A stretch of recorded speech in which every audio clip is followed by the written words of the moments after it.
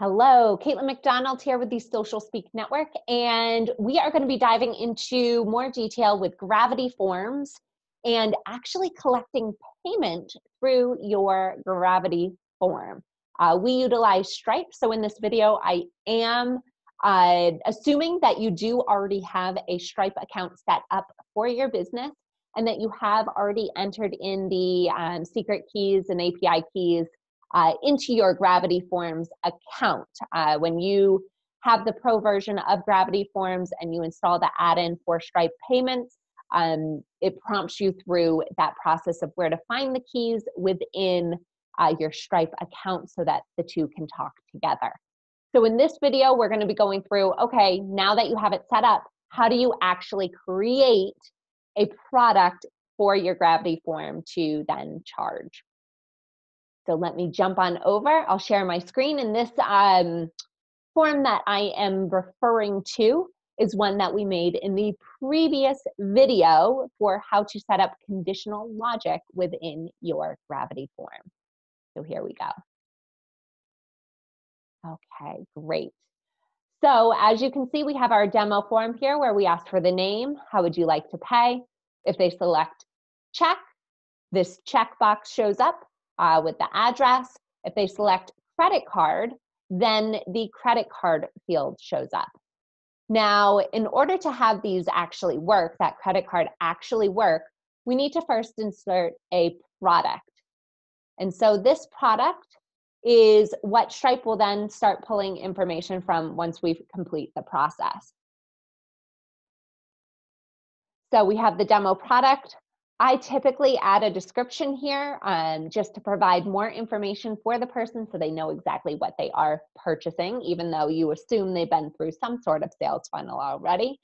Then you can have it where it is a bunch of different selections here. User defined is great if you already have a contract and they know exactly how much to put in. Typically, I end up doing this single product. Let's say it's $250. And then we have a digital product, and so I disable this quantity field. So there's no way for them to say, I would like 5 downloads of this PDF or whatever it is. I would like, for coaching sessions, that could be different where they could have a quantity of the number of hours, if that's what they would like. And then we do also have things where they can specify how many months, for example, if it's a marketing management program, or if it's a, purchase 10 sessions with you, you could have some sort of select box there where it charges them a certain amount for that. So this is basically the product. And so how do we get this credit card to hook up with that product? Again, you can add quantity and additional quantity field, different options for it, shipping, total, etc. The total is great if you want to have multiple products, for example. They can select which options they want, and then the total would actually add them all together. But here, what we want to do is we want to, got to click save first. Never forget to do that.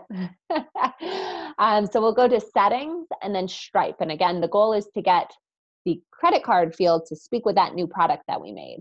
And as you can see, there are no Stripe feeds yet. So I'm going to show you something, which is a common pitfall that people sometimes make. And so this product, you can either be a product and service, or you can have it be a subscription. There are, membership sites and things like that where you have to pay much more than what Gravity Forms is, with less functionality, I think, for that subscription billing. You can set up, through PayPal, you can sometimes do subscription billing, but that always made my head spin. This is super easy to set up that subscription billing. You just click it. More information will show up. Again, we already did that demo product, and then you can select the billing cycle. So typically it's 1 month. Maybe you have a membership site where every year, or it's a chiropractic package where they're coming in every week or something like that. So this is something that you can have there. You can also set a trial where it starts billing that billing cycle after X many days. and a setup fee. So if you wanted to have a setup fee, you could, include that as well. So here, in order to have the subscription, you need to have the email, description, and if there's a coupon code, for example, you can also add your own metadata here. Now, if you saw in my form, I actually didn't have an email field. So that is something, if you want to do these online payments, you really need to have that hooked up, especially if you want to be able to send receipts. So I'm just going to jump to products and services here too. Again, we want it to go from that demo product. And so here, for example, I would want name to be one of the items, full name, and then see, I don't have the option to send a receipt because I have not added a place for Gravity Forms to send the receipt. I'm going to save that and then go back to this edit here. Oops.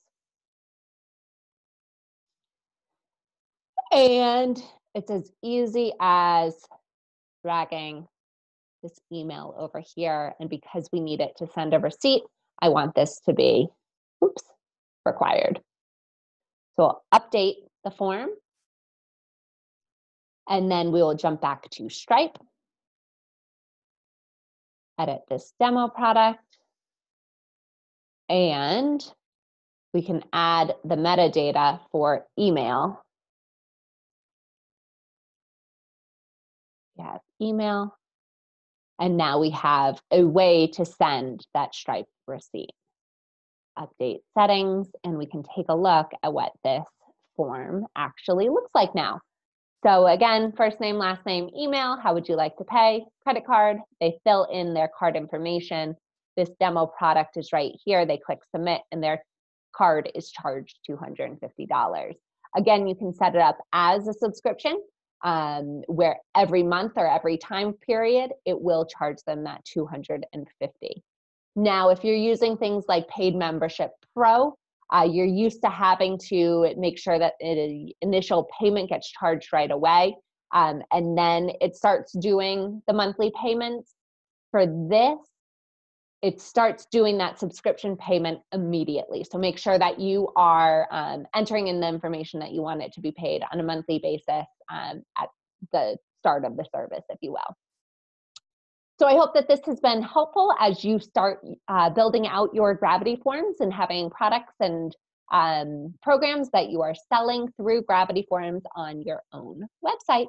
Thanks so much for tuning in. Again, my name's Caitlin McDonald, and I am one of the owners and founders here over at the Social Speak Network. If you like this video and you like other training tutorials as well as information about how to best personally brand yourself in your practice, I urge you to please subscribe to our YouTube channel so that you are notified of any new videos that we have. Thanks so much, and I'll see you next time.